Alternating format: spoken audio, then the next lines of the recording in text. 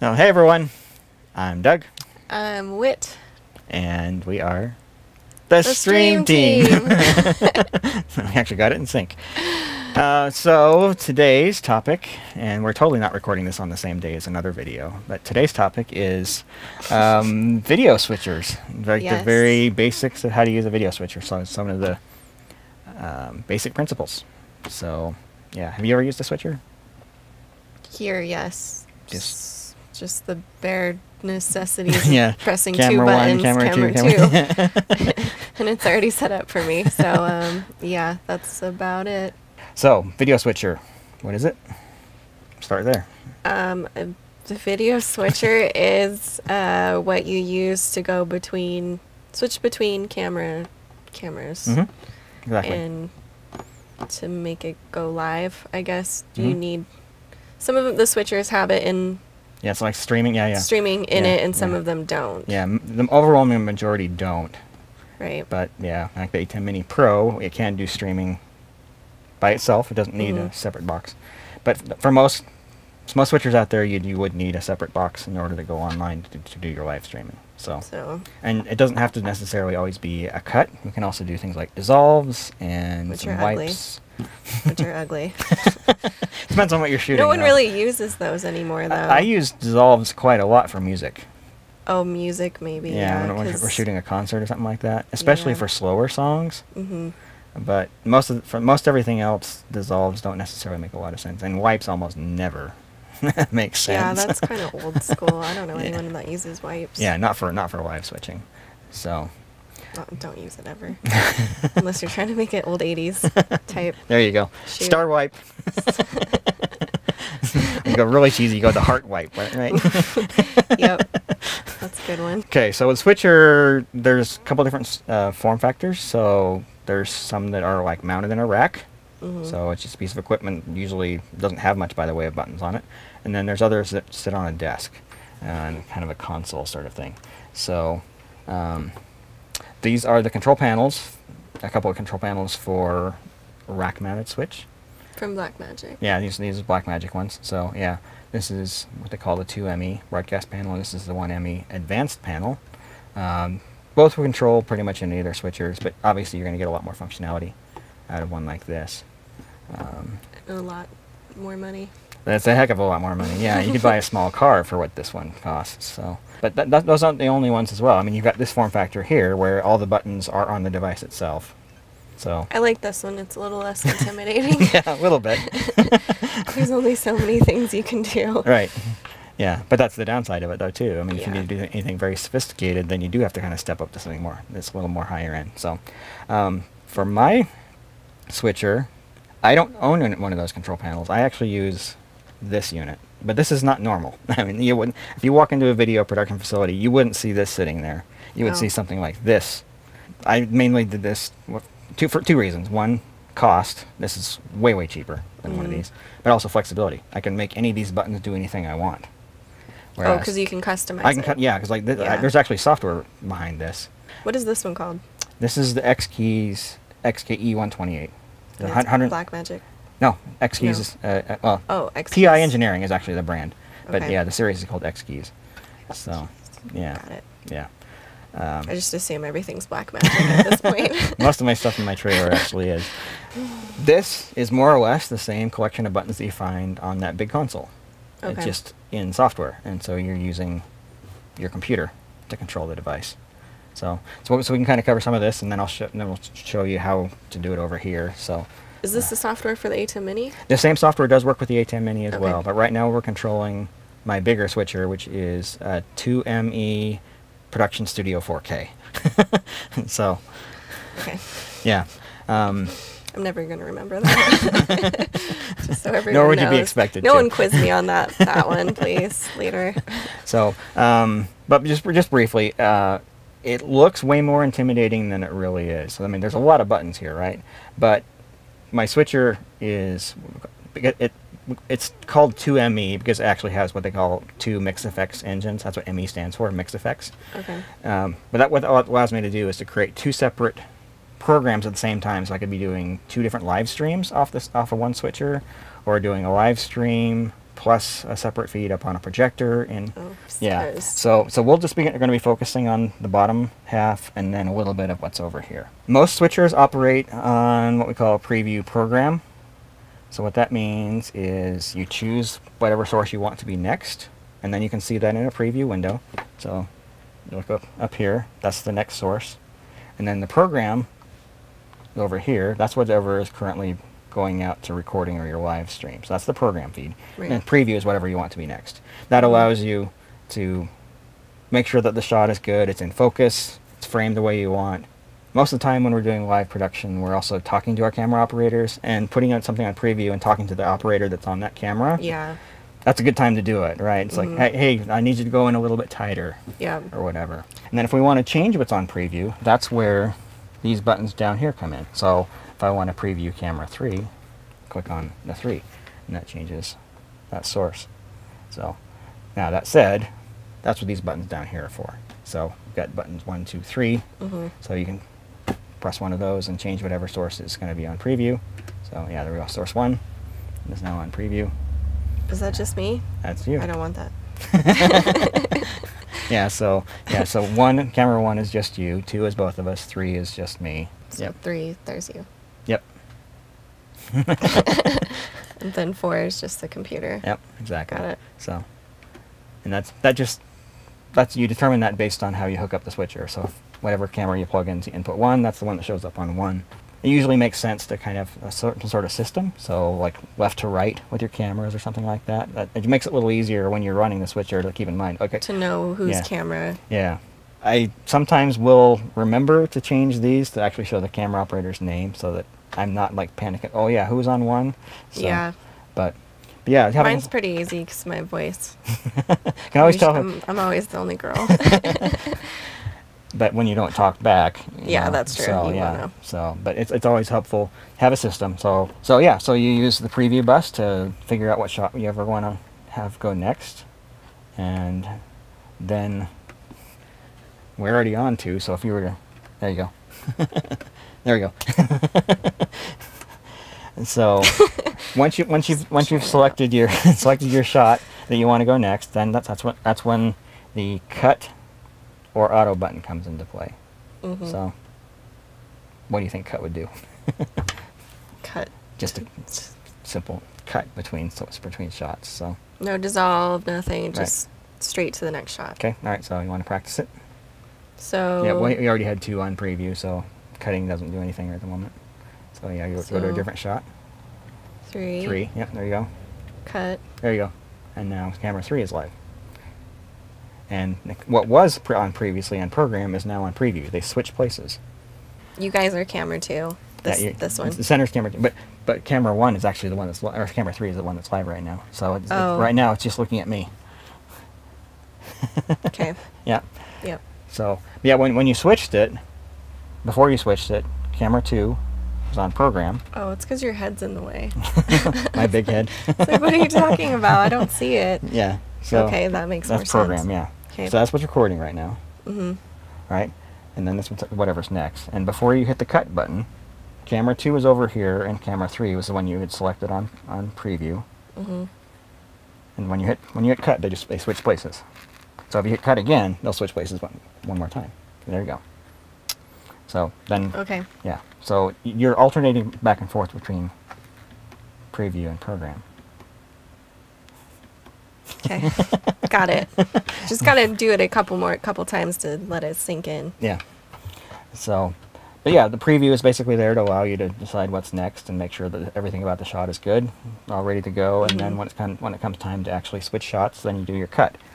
Now there's another button here, auto. It's also right here. That is your dissolve. Typically your dissolve, but you can change the function of that. So go ahead and press it. We should get a dissolve. There we go. Yep, dissolve between the 2 cameras. And then I don't like that it says auto though. It's an automatic. It's an automatic transition from one to the other. And the reason it doesn't say dissolve is because you can switch what effect it does. Like a wipe. Yep. So yeah. So that actually. Oh, this says wipe right here. Yeah. So there's a button here. So up here we have mix, dip, which is like a dip to black? Or? And Okay. in this case, it's dipped to a selected color. Like right now, it's blue. Oh. So it looked rather weird. Yeah, and then a wipe.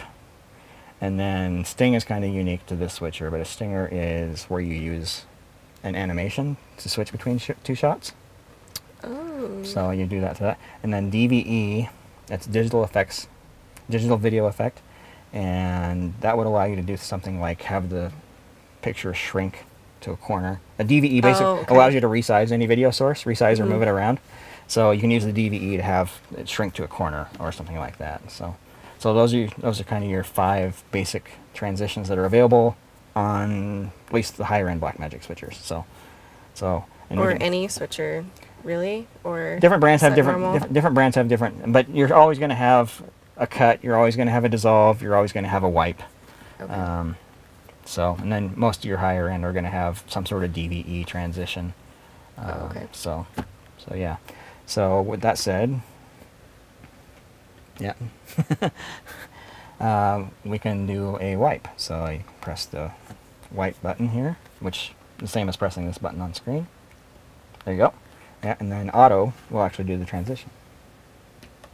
There you go. So ugly. I hate it. I know it's your favorite. There you go. So, and then let's do... I can press buttons. Let's do... Hope you guys are impressed. Let's do a DVE. So I just kind of see an example of what that is. So press that and then hit auto. There you go. So, animated off screen. Could you see it? Yeah. It's kind of ugly too, but whatever. Well, it depends on what you're shooting. You know, you wouldn't do that for like a funeral, right? But Yeah. But if you're doing like a high energy music concert, something like that might actually make some sense. So it depends on context, you know. I've done some fun stuff like that when we get into crazy music or something like that. But that's kind of your basics for transitions. Okay, all right, now I'm going to show you the other thing here. So there's also a section of the screen here that's program. So preview down here, and then up here is program. What this allows you to do is actually change shots without having to go through that whole process. Select the shot and do the transition. It's just an immediate cut from one shot to another. And on my panel here, that's what these red buttons are for.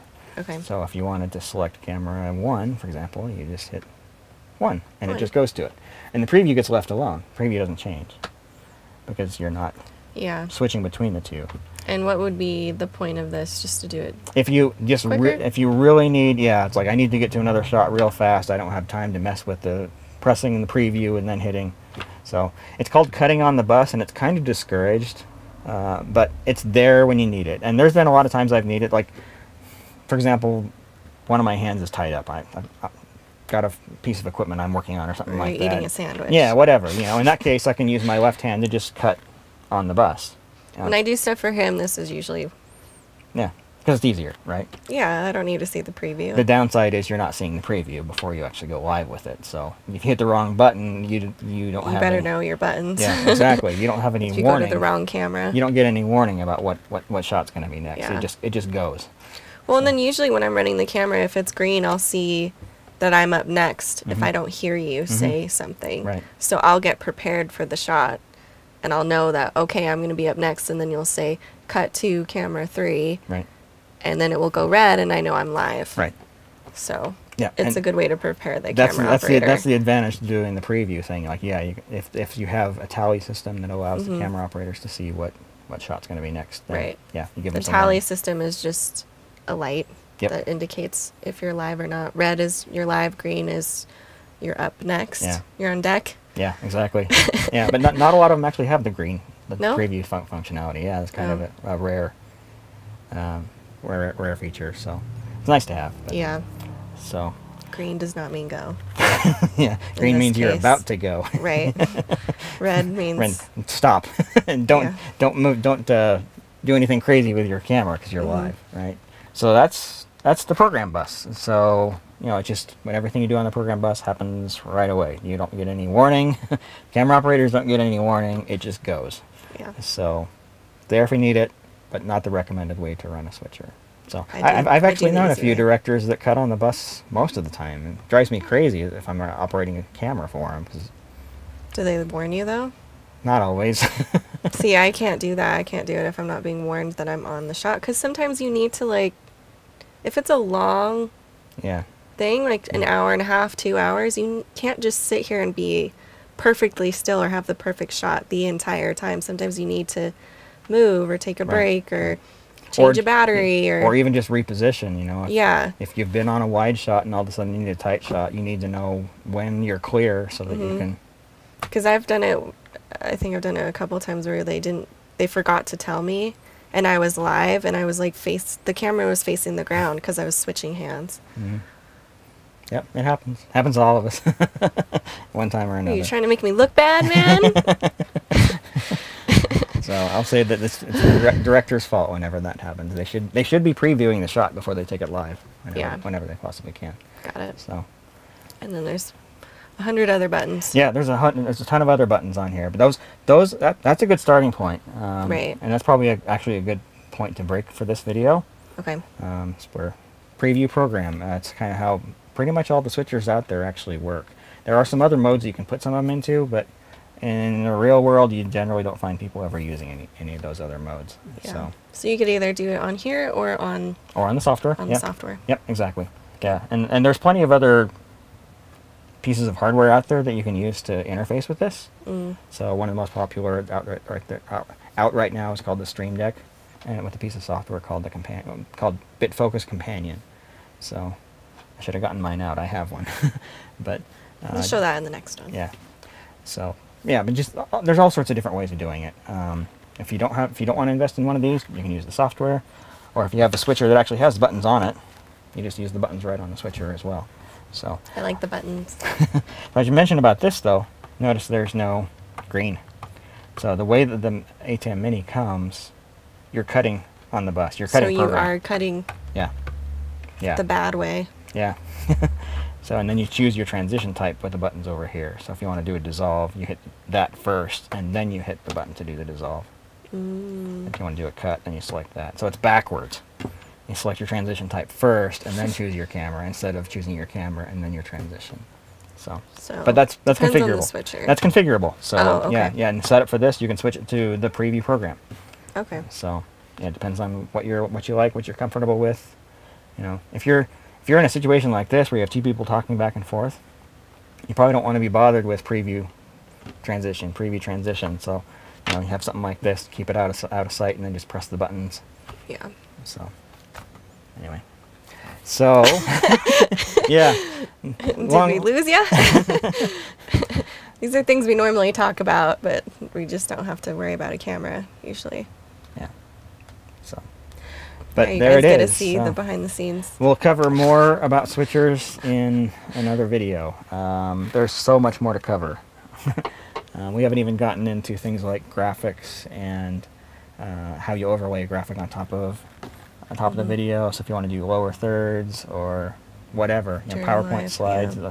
So we haven't covered any of that stuff, but we will. But if you just want to cut between different cameras, this is all you need to know. Yeah, really good start. Yep. Okay. So.